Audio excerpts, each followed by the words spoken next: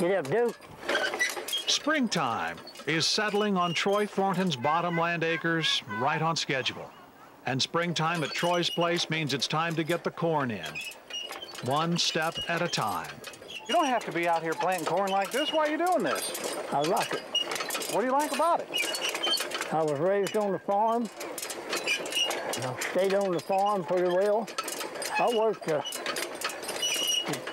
in town for a long time, and I still put corn out here every year. Get over, Duke. Get over. Those are 84-year-old legs marching through the furrows, pulled by Duke, who's 22, separated by an ancient planter that still, precisely, every 8 inches, offers up a kernel to the loam, because that's the way Troy's always done it. So that's the way it ought to be done. I put it around this way. Most people, a lot of people hold it in the hand. A lot of people put it up that way, but I always like it down this way. And now tell me what this does. Is this something you made yourself? No, this is factory made. No telling how old it is. Don't even know what. That factory's probably not around anymore. No. Not that Troy's not had to keep up repairs. The original seed bucket broke. Then he saw this one up the road at a neighbor's, planted with flowers. I traded another planter that was broke and give him $25. Troy wishes he could fill that bucket with seed corn as it used to be, kernels the size of his thumbnail. But that kind of corn belongs to another age, just as Troy seems a walking mirage of a time long gone. Are you sorry that you're kind of thought of as kind of, you know, out of the ordinary? No, it don't bother me a bit. No thought. I just, like I said, doing what I like to do.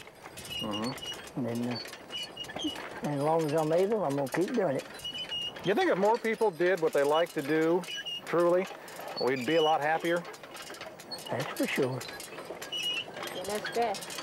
And slow down and not be in a hurry. Planting time gives the family a chance to marvel at their patriarch, at the honest lessons that always come from the soil, and from a kind heart who's always placed his faith in the promise found underfoot.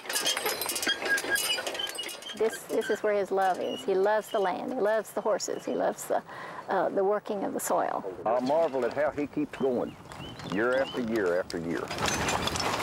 Philip Henderson is along just in case his father-in-law needs help turning Duke at the end of each row.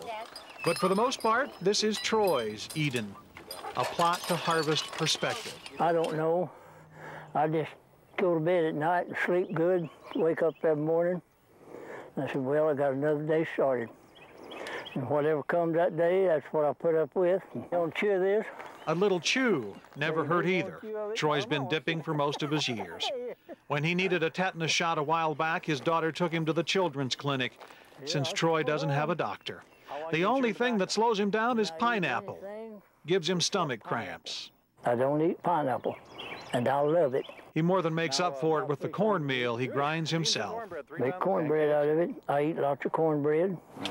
Get up. Duke, get up, Duke. Sharing the optimism of all who love the soil, Troy's already tasting autumn's hopeful harvest, dreams slathered in butter and sorghum syrup, tempered by the years when all this work was for naught. I put it out just like this. I'm planting this. If I make, that's fine. If I don't, it's fine. I'll go back next year and try again.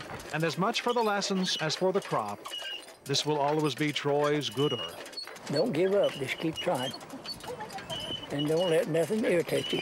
For the simple wisdom that's planted here each spring. Just take every day as it comes.